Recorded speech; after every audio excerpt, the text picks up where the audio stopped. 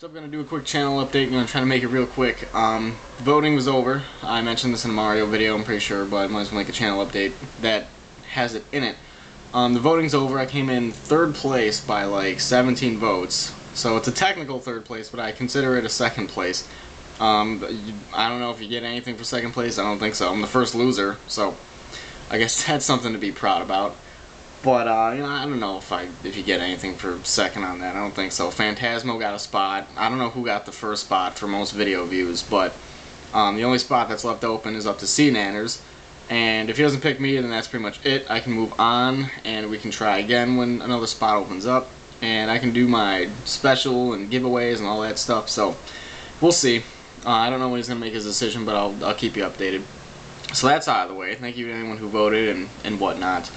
Number 2, someone has been taking videos of mine, mostly the Reach stuff that I saw, and putting them up on their channel as their own, or they've been telling people that they have permission of mine to do it, which is not true. I wouldn't give someone permission to upload videos that are on my own channel.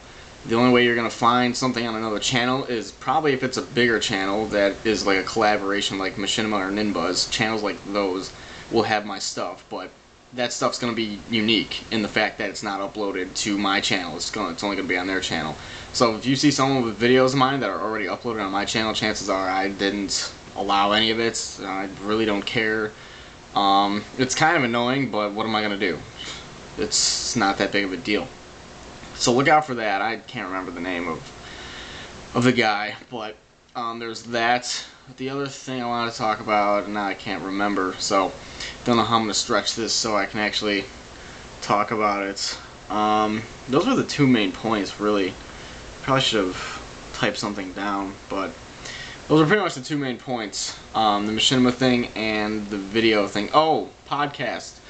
Some of you may remember a few months ago I was part of a podcast, and I pretty much left the links and stuff. I was part of another podcast tonight with 2 other people. A bunch of other people weren't able to show up, so you know, I did a podcast. I'll leave links in the video description so you can visit them and listen to it and download it. It's mostly just about video game stuff, just random stuff. So if you're interested in that, definitely go to the link and visit it. The last time I think I did this, they said they saw a slight increase in traffic. So if you're interested in me BSing around with 2 other guys about stupid video game crap, then go right on ahead. And those were the 3 main pieces of business. The premiere thing is up in the air, pretty much rests solely on whoever SSoHPKC picks, so it was good to be part of the competition. My video was highly viewed. It almost had 100,000 views on it, which is probably in the top 5. I could be wrong, I didn't look at all of them, but probably in the top 5 or so, I'd say.